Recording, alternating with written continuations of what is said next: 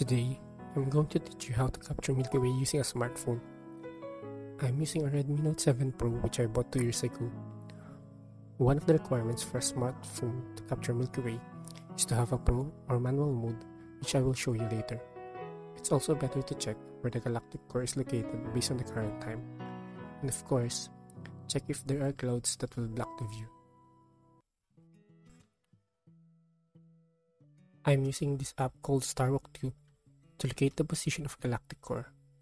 It's easy to use and will give an accurate position of the stars in the sky. Click the compass icon in the upper left to give you a real-time view. Then move your phone to locate the Milky Way. This will be the image on the app.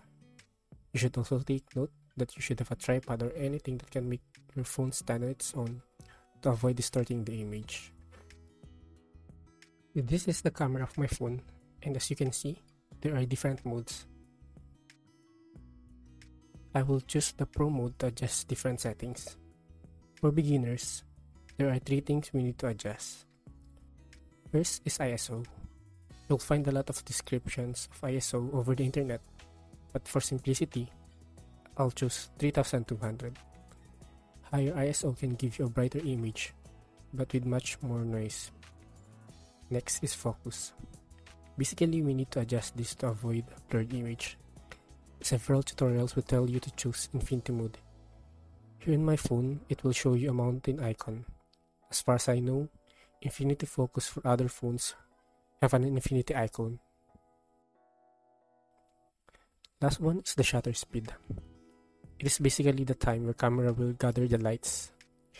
There is actually a competition to choose the best shutter speed, but since this is a smartphone with limited capabilities, I'll select 16 seconds. Let's take a picture and see the results.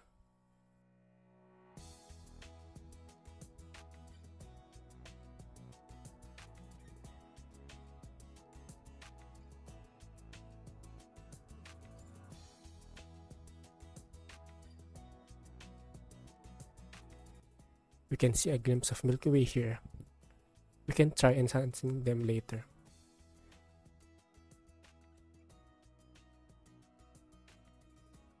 Let's try a shutter speed of 32 seconds next and compare the results.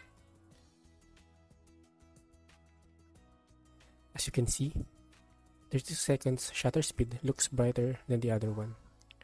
The problem here is that higher shutter speed images will show star trails due to the movement of the Earth. It's negligible with small images, but it is visible when you try to enlarge it.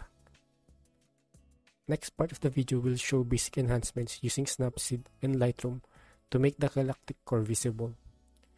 Try to follow them step by step.